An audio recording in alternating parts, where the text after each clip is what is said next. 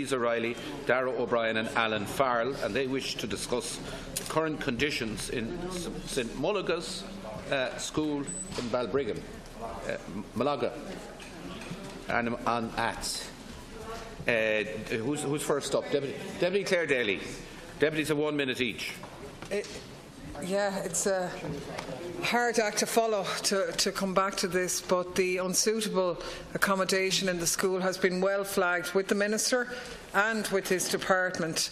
You know, it's kind of ironic that a few weeks ago, in the aftermath of Storm Ali, that the conditions had deteriorated further and it was raised in the Shannon, and here we are on the eve of Storm Callum, where actually the parents and pupils are wondering, are they going to have a school to go into at all? Because 58% of that school, which accommodates hundreds of students, 30 teachers, 6 SNAs, are housed in almost 20-year-old crumbling prefab buildings, 4 of which had to be evacuated in the last storm. Minister, these buildings are beyond repair.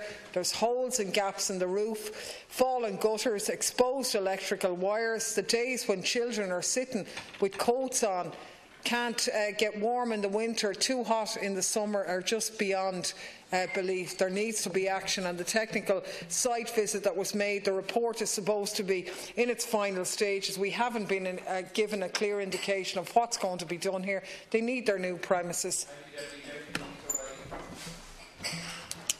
Prefabs are freezing.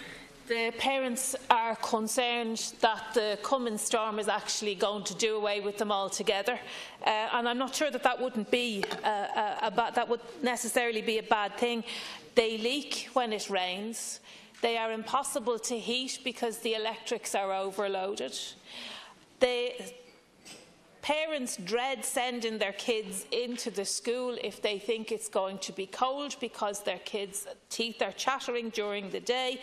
There are over 50% of the school children accommodated in prefabs that were put in as a temporary measure in 2000. I am, as I'm sure my constituency colleagues are as well, inundated with requests from parents. The result of the technical review hasn't been made known to the school as yet. They are still waiting on that, and they need to know. Another storm is approaching, and parents are fearful about sending their children into the school, and the only school that they can attend in Balbriggan, and it is a place where the population is growing and an issue that needs to be addressed as a matter of urgency. Covered it, Minister. I visited the school on a number of occasions. We know the school, all our colleagues do.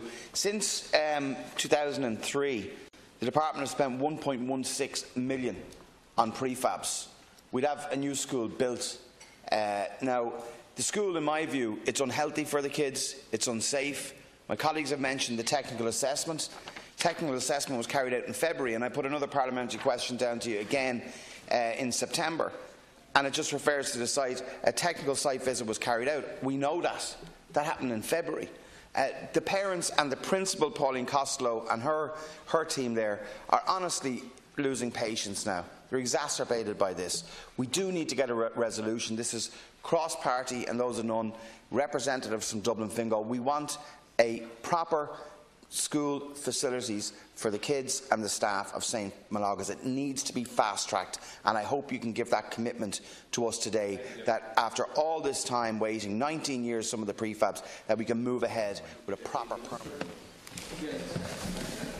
Raising this issue, I can understand the concern that has raised. Indeed, it's been raised not just by the deputies here, but by Senator James Riley as well. So there is acute concern. I think the deputies are right. There was a visit to the department by the department to the school in February, and that was followed up then by a technical site visit in April. And the agreement has been worked out as to the exact scale of what is required, namely 18 classroom primary school and 2 classroom ASD unit. The work has been ongoing in doing the master planning of the site, which I understand is complex. The purpose of the building is to project the additional accommodation as well as the replacement of the current temporary accommodation. The development of the project brief must have regard to the continuance of the existing schools while construction is underway. Due to the complexities of the school's existing site, issues to be considered in the development of the project brief included identifying the preferred location of the buildings having regard to the challenging site, decanting considerations and construction traffic access.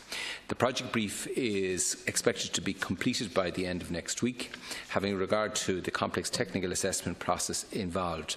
The department will be then in contact with the school in relation to the next steps. The completion of the project brief will facilitate progression of the project into architectural planning, which includes the appointment of a design team. So it is in a position to move forward. The project brief will be completed at the end of next week, and it will then move into the architectural planning phase. I am acutely aware that the school suffered damage to 3 of the old stock prefabs due to adverse weather conditions. Repair works were being carried out on those. In addition, my department, as you know, gave approval for additional temporary accommodation pending the delivery of the major project, and that included 2 mainstream classrooms and 1 special education teaching space. But clearly the priority is now to get the permanent project underway, and I can assure deputies that the department will endeavour to have that proceeded with as rapidly as possible.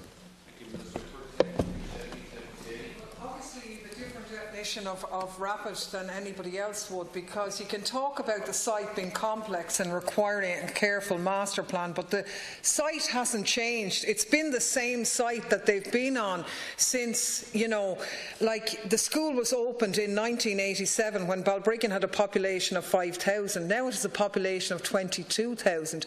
We're the ones telling you, Minister, that they need a permanent site, and for us to be told now, well, it's complicated and we need to look at it, it's really not good enough. It could be the case that after the storm this night that the school may not even be there, and the inadequate situation that they're in, which is appalling anyway, mightn't even be there to deal with that. We need the plan yesterday, and unfortunately I don't think your answers are adequate.